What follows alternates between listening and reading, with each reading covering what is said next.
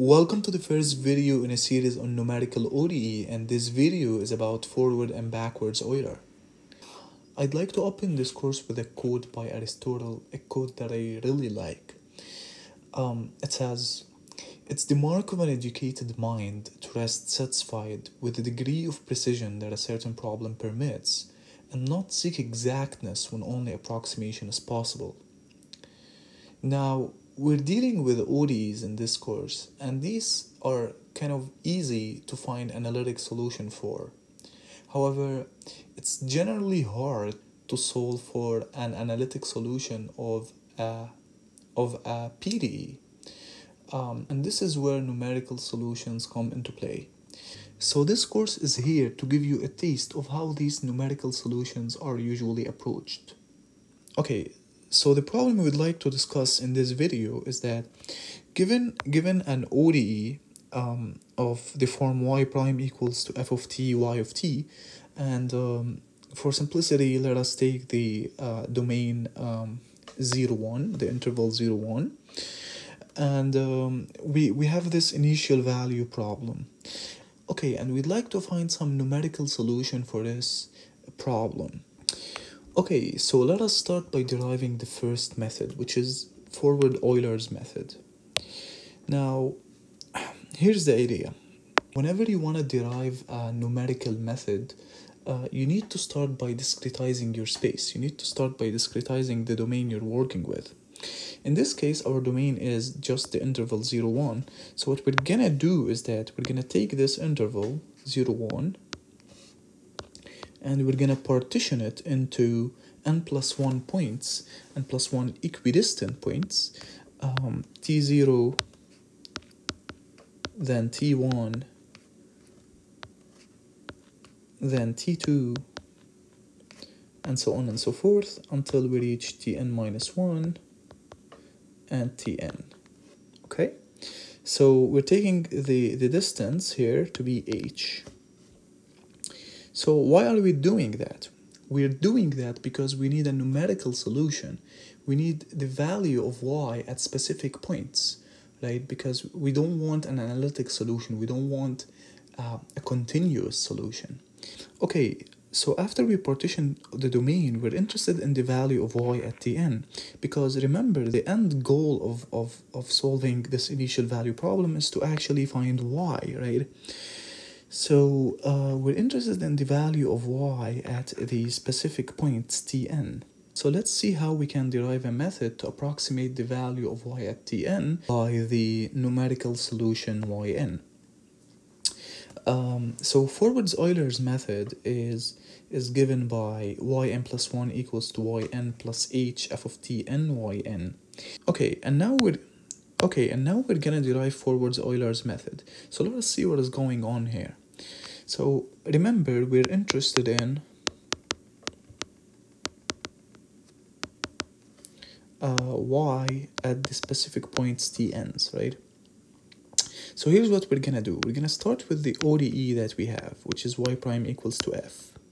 And then we're gonna integrate this from tn to tn+1. Bear with me till the end.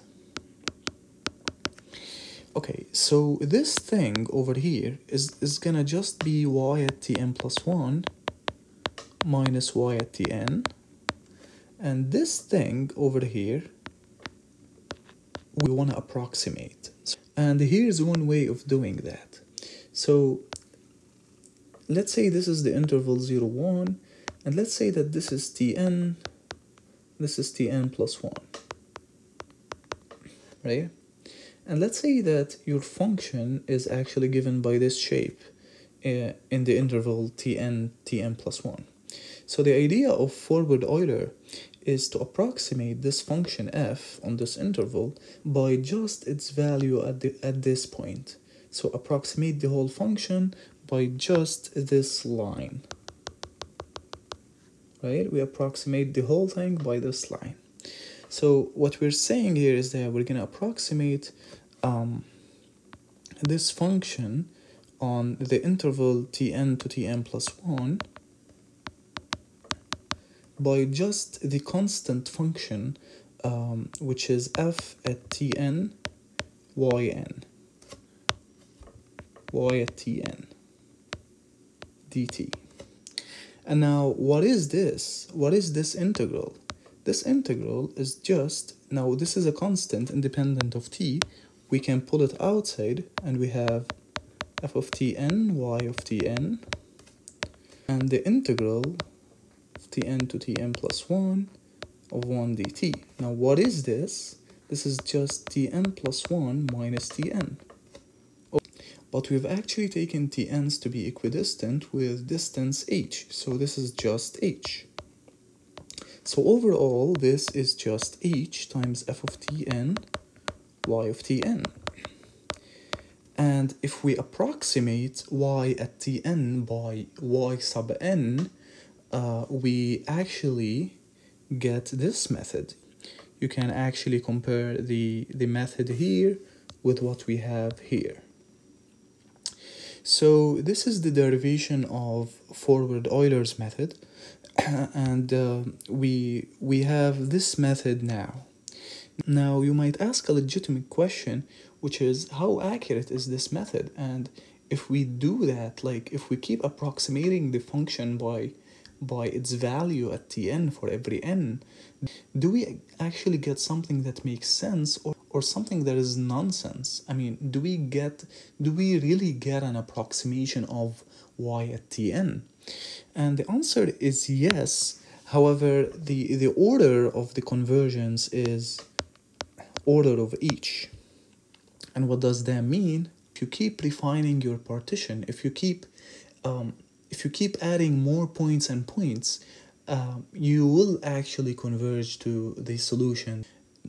But this convergence to the solution is not so fast. It's a slow convergence. Okay? Now, what is the idea of backwards Euler? It's just a similar method to forward Euler's method. Of course, we're going to start by discretizing the space by introducing a mesh size, and we partition the domain 0, 1 into points ti, and we wish to approximate y at tn by y sub n. So to do that, we're going to introduce the method y at tn plus 1 is equal to y at tn plus h times y at tn plus 1, y at n plus 1. You should compare the difference between the two methods, which is like the indices we're taking in the arguments of f. It's just a similar idea. However, so let's say this is the interval 0, 1, and this is tn, and this is tn plus 1. The idea is that if this is the function that you have, say that this is the function at tn to tn plus 1, the idea is to approximate this function by its value at tn plus 1. And unlike what we did for forward Euler, we approximated it at tn.